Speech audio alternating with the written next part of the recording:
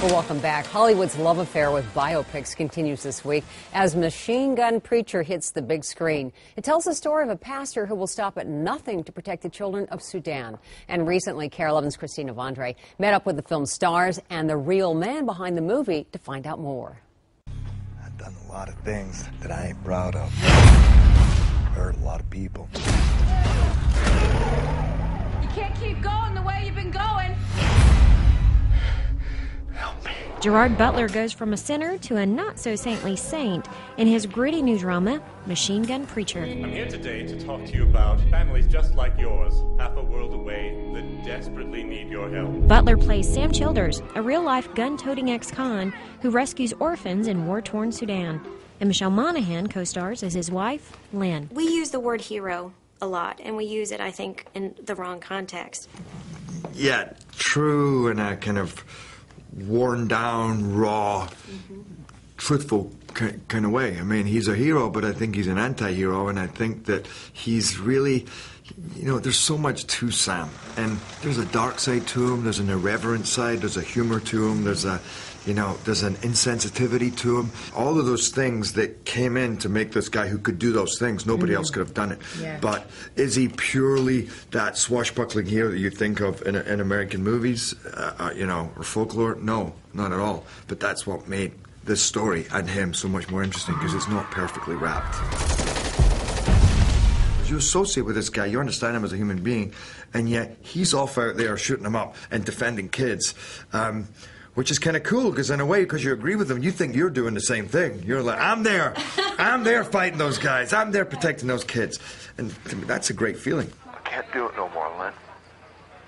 It's over. Sam. Yeah. Can you hear me? Yeah, I can hear you. Them kids have had their whole lives burned to the ground and worse. How many of them you see giving up? Both actors spent a lot of time with their off-screen counterparts, and Monaghan says she respects Sam's wife for sticking by her man, even when times were tough. I realized there was a woman who really believed in Sam, and first and foremost, I will use her words that she's married to God, you know, and secondly, she's married to Sam, but she really believes that Sam's doing God's work, you know, and that's incredible, you know, to be able to stick with somebody through thick and thin. Hey, come on, get up. What are you doing? Let's go, get up. They ain't sleeping out here. Tell them they're coming inside. Come on, y'all get up. Sam. Let's go. Sam, there are too many. You can't help them all. You were given a second chance. Yeah. They're given a second chance. You know, everyone keeps saying, Sam, you rescued all these children. Really, I didn't rescue any of the children. They rescued me. You know, so all the children that we have that we found in the villages that were raided, that we found in ambushes or wherever they come from, they rescued me, every one of them. See this? Yes. This girl watched her family being killed, and then they set her on fire. This is not necessary. See that? No, Sam, John, just look at John, look at the picture. Look at the picture. Childers admits it's strange seeing his life played out on the big screen, but he credits screenwriter Jason Keller with getting to the heart of his story. I started to see those eyes that you see in the movie, and they haunted me, and they moved me. And I carried those eyes around with me, and it was an incredible burden. So really, that was the hardest thing, is wanting to do right by those children. The movie is not about Sam Childers. It's about you. Now, what are you going to do? It's not just about children in Sudan. It's about children around the world dying. What are you going to do?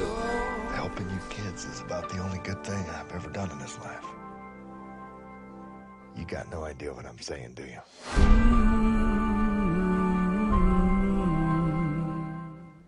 Machine Gun Preacher opens in theaters nationwide tomorrow, Friday, September 30th.